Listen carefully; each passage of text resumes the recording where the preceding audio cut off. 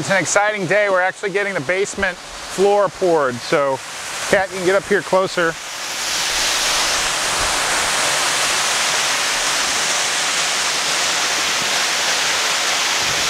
How many truckloads will you need? So they're going to do 2 truckloads. This is the first one. Got a beautiful day here in May.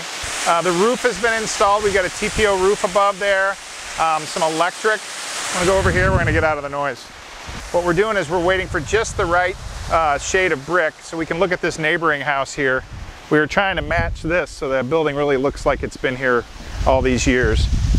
So to get just that right brick, we had to wait for a batch to be made in June. So today is what, May 15th? So we've got a month before that arrives. So in the meantime, we'll be ordering windows.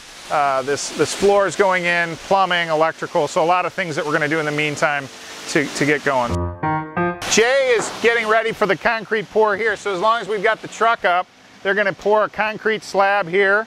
And so he's just getting ready. Have we already put the rebar in there yet, Jay? Yeah, it'll be the second truck. So the second truck will make sure they got plenty there first. Got it.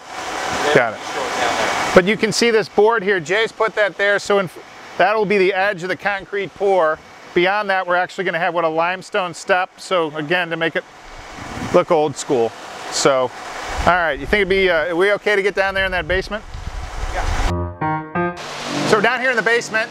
It's a big basement, nice tall ceilings. We don't have any bearing walls or columns coming down, so it's clear span. You can see we made a decision late in the project to actually rough in plumbing for the basement, so a 4th bedroom could be added down here.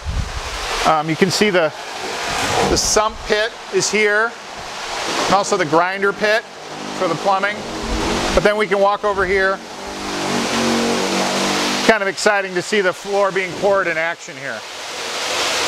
And other things to note down here, we'll have the staircase.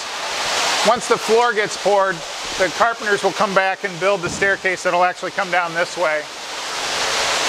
And we made, and then back here we've got the egress, so that's our emergency egress to get out of the basement.